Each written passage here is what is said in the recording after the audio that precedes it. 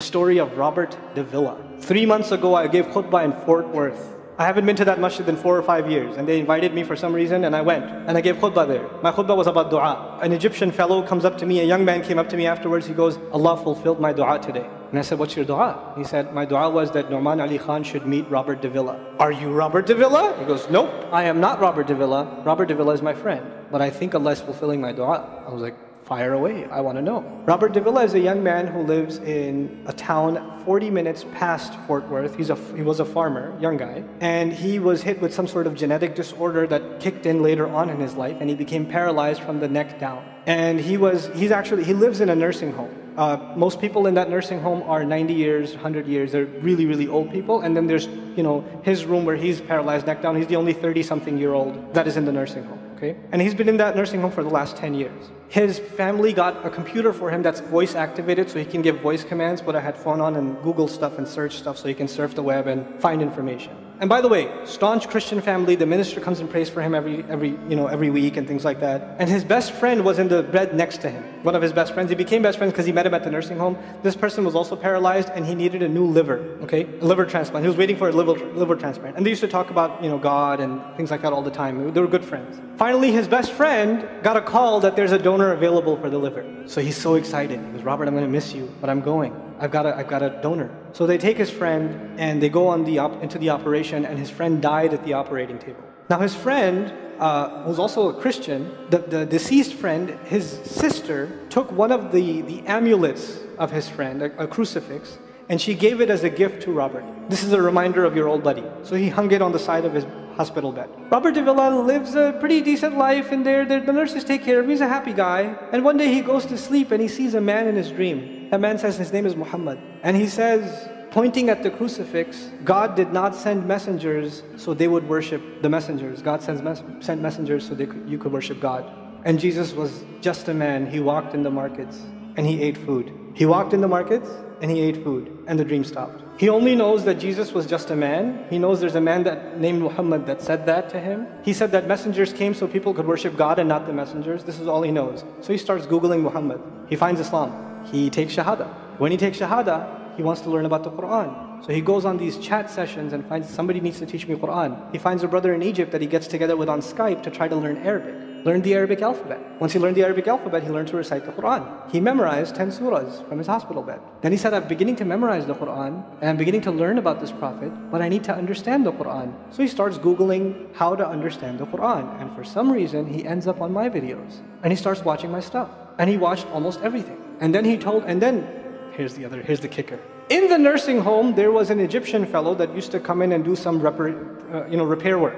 The Egyptian fellow has his own awesome story. The guy had basically lost faith. He wasn't religious. The nearest masjid to him was 50 miles away. So he didn't really go to Jum'ah much anymore. But he felt a spiritual void, so he started going to the church just to feel closer to Allah. Raised Muslim. He goes to the church just to feel closer to Allah. He's passing by Robert's room one day and he hears, وَالْعَصْرِ إِنَّ الْإِنسَانَ لَفِي خُسْرٍ. So he walks into his room and says, Robert, what are you listening to? Robert says, nothing. That was me.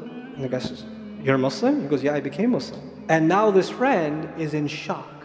How does Allah guide someone in the middle of Churchtown, USA, in a nursing home, with a crucifix on the side of his bed that he doesn't even have the physical strength to move? And the guy himself says, I want to come back to Allah. So he tells him about his, the friend he found online, Nouman Ali Khan. So the Egyptian fellow starts watching my videos. And then he says, I wish I could meet him one day. And he says, okay, I'll pray for you. And after 5 years, that Egyptian friend shows up at the same masjid that I haven't been to in 4 years.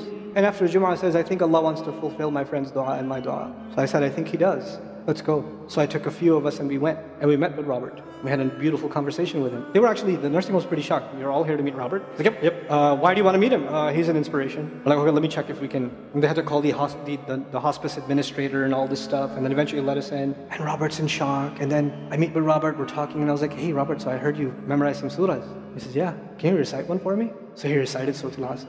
Not one of us was not crying. We're just in tears. When somebody turns to Allah, don't worry about the means. guidance will come.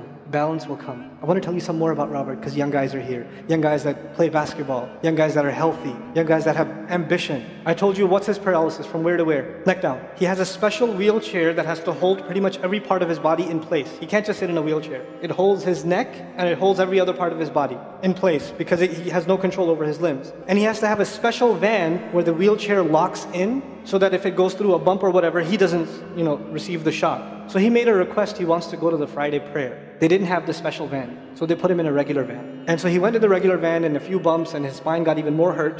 He went to Jumu'ah. He came back in excruciating pain. And they said, I'm sorry, Robert, you're no longer able to sit in your wheelchair. You're going to have to stay in your bed for the next 6 months at least. If you see recovery, then you can get back up again. I met him in that span. He'd already been in that bed for 3 months already. And the reason he was in that bed is he went to Jumu'ah prayer. And he told me about the Jumu'ah prayer. He said, I've never felt more peace in my life than I was in that masjid. And you know what I'm going to do, Brother Nauman? When I can sit in my chair again, I'm going to go to Jumu'ah. I'm going to go to the masjid because I've never felt like that before. There's someone who has nothing but control over his mouth and his eyes. And he says, I only find peace in the masjid. And here we are. If Allah can guide Robert Davila, Allah can guide everybody. And then he said, sometimes I wonder why Allah put me in this position. And then I say to myself, what am I kidding? Allah has given me so much. I am so grateful for what He gave me. And if this is the way He was going to bring me to Islam, it's all worth it. It's so worth it. You have Muslims that lose a little bit of health and they say, why is Allah doing this to me? And this man, if you would think, nowadays atheists argue because of suffering, there's no God. If one man has in a position to say, I don't believe in God. If there was a God, why would I be in this position? It would be Robert Davila. That guy would say, I don't believe in God. If there was one, why would I be in this mess? And yet he's in this position, and I've never seen a face with more nur. Never. I've never seen a face that has more contentment on it. He's so satisfied with life. He's so happy. He's just happy. The last 7 or 8 khutbahs I've given are actually based on one sentence each on one sentence that he said in his conversation. Is that profound? He's a teacher to me. I consider him a teacher. He's my shaykh. Somebody says, who's your shaykh? I say, Robert Davila. The guidance is all around us. You don't have to get worried about what's not there. There's plenty there. You know what Allah did for the people of the cave? He even guided them in where to sleep. He even guided them on where to turn. As the sun was coming, they'd turn away from it. As the sun came from the other side, they'd turn the other way. Allah will guide you in your sleep when you make dua to Him. He'll even guide you in your sleep. Every toss and turn will be guided by Allah. Can you imagine? We shouldn't be skeptical in Allah's guidance. We shouldn't worry about how am I going to find balance. No, that's Allah's job to guide you. Your job is to talk to Him. Your job is to get sincere. That is the message I have for you. That is how we're going to find balance. Honestly. And if once you do that, once you become sincere to Allah, Allah will open doors. Allah will give you friends. Allah will give you teachers. Allah will give you access to resources. All of